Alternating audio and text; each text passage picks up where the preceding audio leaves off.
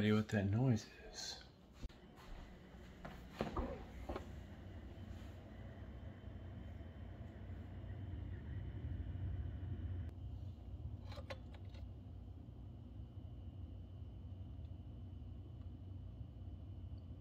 Patina.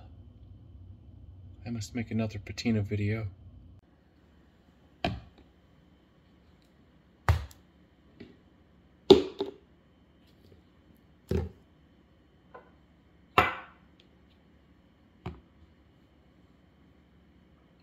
And ranch. I'm out of ranch. How can this possibly be?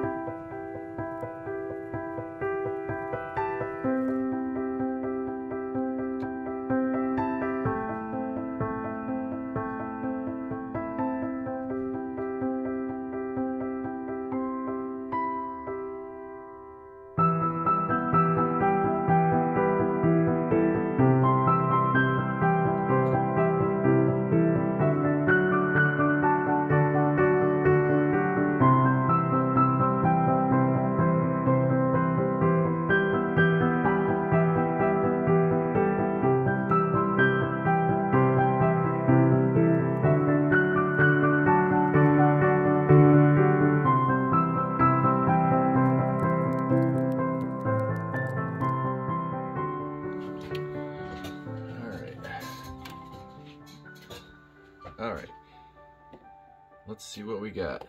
I already peeked at a couple of these, so I'm kind of like, oops, I already wrecked that one. Kind of blown away about what some of these look like. I actually was surprised.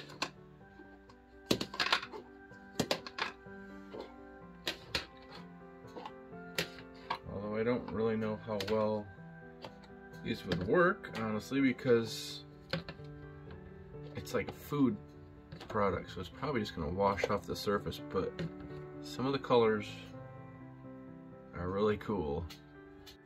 Alright, so the top row is all the condiments without salt, and then the bottom is with salt. Salt really didn't do anything. Actually made it darker in some cases. Obviously the pesto, I knew that wasn't gonna work really, even though it has vinegar in it. It's too greasy and nothing really forms with that. This one is what really is cool. Oh God, it's tainted. That is the one, the ketchup formed. And it's not actually, it's like, it's almost like paint. It's sort of dried on there. I just put the little blotches on there to see if there were, you know, leave a blank area and see if that changed. So anything that the ketchup was on changed color.